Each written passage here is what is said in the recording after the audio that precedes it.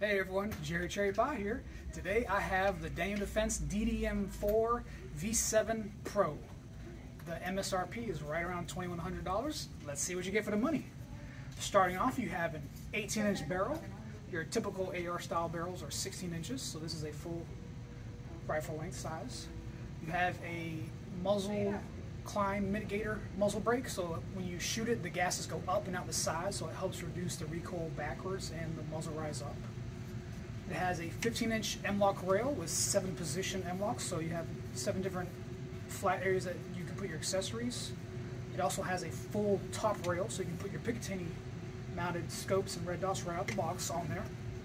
The rail has several quick detach points in the front, in the back, and there's a quick detach point here in the stock, so you have lots of places to put your quick detach slings. You don't have to buy extra pieces to put on the rail. It has an ambidextrous safety lever.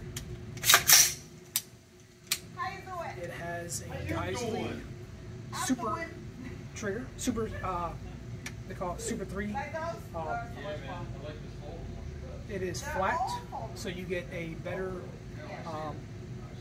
face for your finger. No matter where you're grabbing it, you get the same texture. Instead of like curved ones, you have to be right in the middle, or else if you're in the bottom, your finger might slide up. And it's also very, very light. It's 3.5 to 5 pounds, depending on which springs you put in it. Stock is Daniel Defense stock. It has hard plastic and then soft rubber on the pistol grip and on the stock. So when you have it in the firing position, you get a nice soft texture on your cheek. It has an ambidextrous charging handle. You can grab it from either side very easily. And it comes standard with Daniel Defense's 32-round magazine, the same size as regular AR mags. So you get 2 more shots than anybody else. You also get Daniel Defense's vertical grip pre-installed with the rifle. You get a nice cool grip. Keep that gun ready to go. With the 18-inch barrel, you also have a rifle-length gas system instead of your mid-length or carbine style. So the longer the gas system rail is, when it shoots, you get less. You won't be as hard back on the bolt going backwards. So it'll just be a lighter shooting experience, more accurate than a 16-inch barrel.